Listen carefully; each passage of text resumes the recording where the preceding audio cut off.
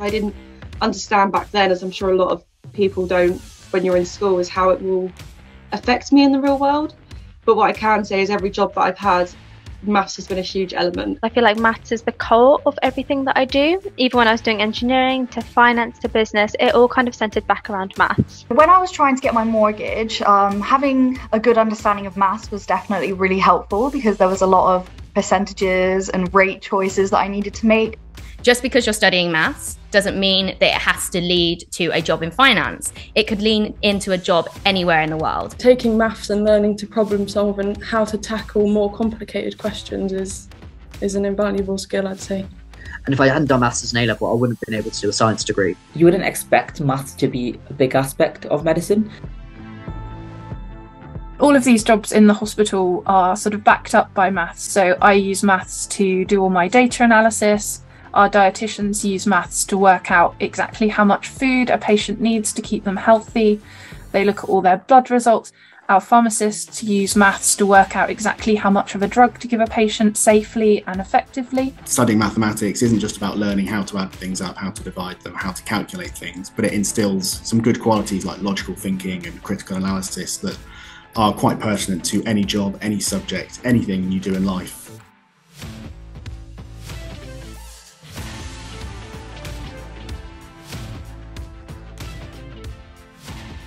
When I was in secondary school, I really struggled at maths. I was at the bottom of my set. I was in the bottom class and at the bottom of that class. I really believe that if someone applies themselves at any subject, they can kind of learn to they can learn to do it quite well. At the beginning, when you start a new sport, you're never really good at it. It's almost embarrassing for some people to allow other people to see them that bad at something, you know, especially when you've grown up a little bit. But that's the thing, there isn't anything special about anyone except hard work and repetition. Even if you forget how to do some maths equation that you used to really be perfect at, as soon as you have a little practice, it does tend to come back. As someone with dyslexia, I really struggled with literacy. I wasn't very good. I tried my hardest in English and very wordy subjects, but it just wasn't part of who I was. And so I really thrived in maths, and I felt like it felt a bit more homely. Dyslexia helps me with my maths because it's just numbers. I don't know how to explain it. I'm dyslexic, dyspraxic, and ADHD.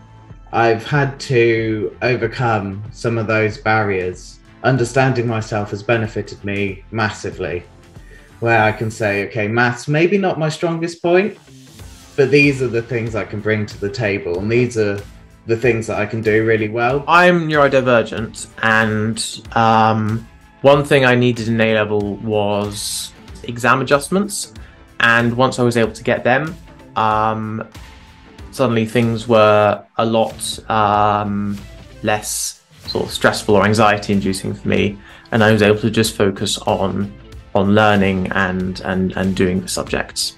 When I was at school, I really struggled with maths. I was really very anxious and nervous about it. It was something that I overcome much later when I went back to studying. I overcame that with the help and support of the lecturers, and they explained the practical application of what I needed to learn, rather than just, this is maths, this is how we need to find the answer. It was, this is why you need to know this. I did not enjoy maths in school particularly. There was, it was a kind of weekly stress trying to get homework in, and having my dad as a maths teacher as well, there were some clashes, and it was always just quite stressful and scary. And with my degree, there are quite a few times I can recall where I've had to sort of call up my dad and ask him to explain like a graph or a statistic to me. And I'm actually quite lucky to have that opportunity to do that.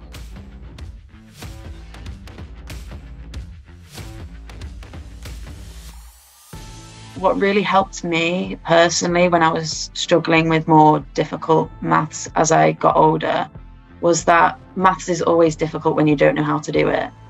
As soon as you know how to do it and you practice it, it's easy, no matter how complicated it looked when you first saw it. Once you can do it, you can do it.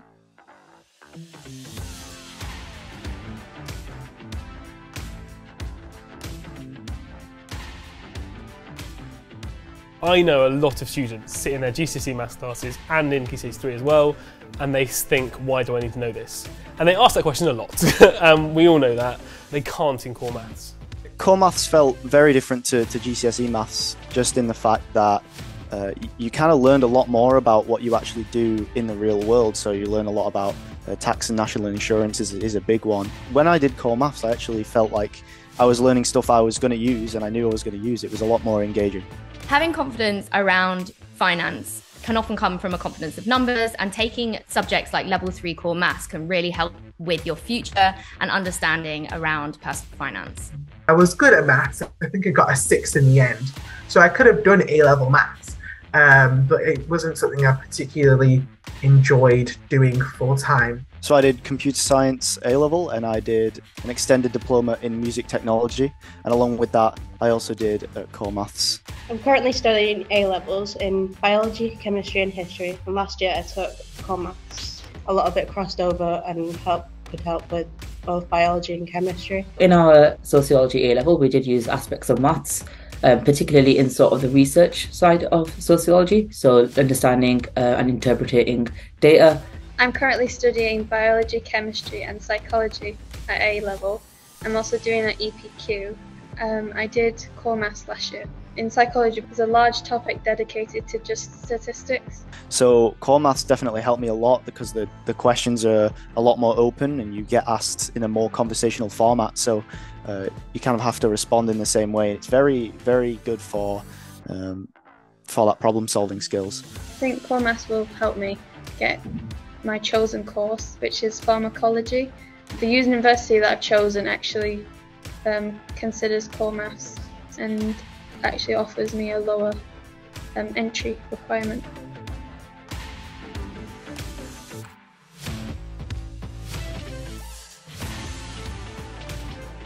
I definitely recommend doing core maths. If you feel like you've done maths and you haven't really been able to apply it properly, but you still want to carry it on a little bit, then I definitely recommend it.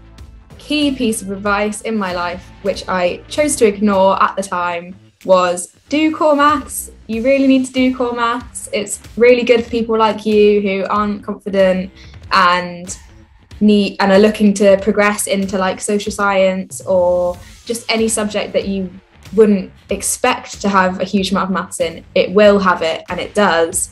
And I think had I listened to that, my A-levels and my degree so far probably would have gone a little smoother, and I would just have that sort of foundation to approach things on my own.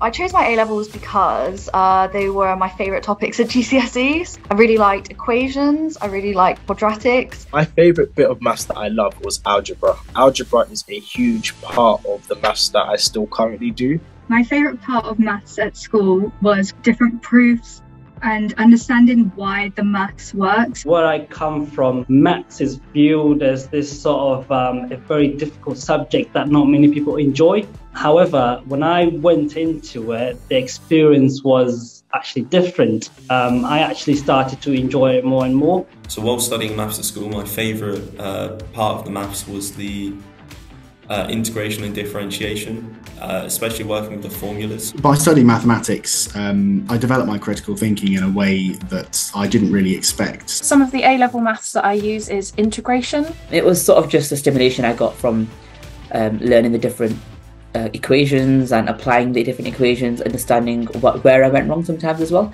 And I think that's why I chose that as an A-level.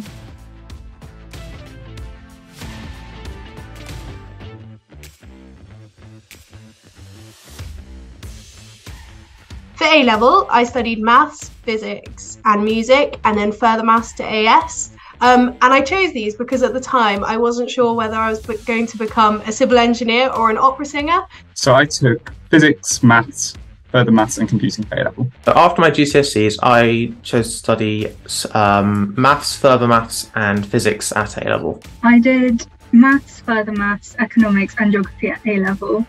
I always loved maths since I was young from primary school, so I knew I wanted to do both. I studied 4 A-levels, maths and further maths were the big 2 there, but I also studied physics and computing, so obviously very sciencey and STEM subjects. Initially, I chose Spanish, history and art, and then 2 weeks in, I changed my mind and took maths, chemistry, physics and further maths. I'd say my subjects did feel different to GCSE. Obviously there's a step up in the difficulty there, but I found them quite a bit more interesting because they delve a bit deeper into the sort of content and the knowledge, and that just satisfies my own curiosity. There were definitely points where I had doubts at the start of A-level. There was quite a steep curve from GCSE to A-level, so that was something that I did have to get used to.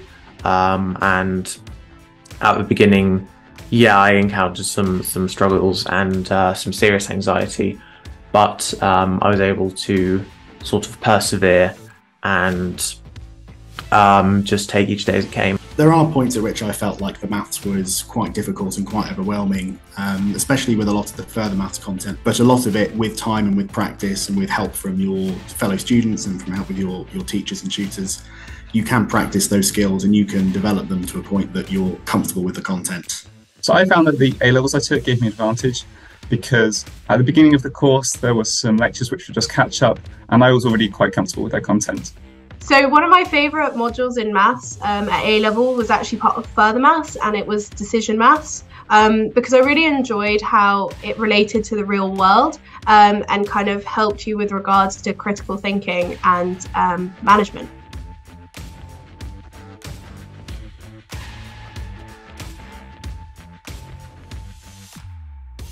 Doing further maths externally definitely had its challenges, but I enjoyed it a lot because it meant that I picked up the mathematical skills myself and also the soft skills such as time management and discipline to get the work done.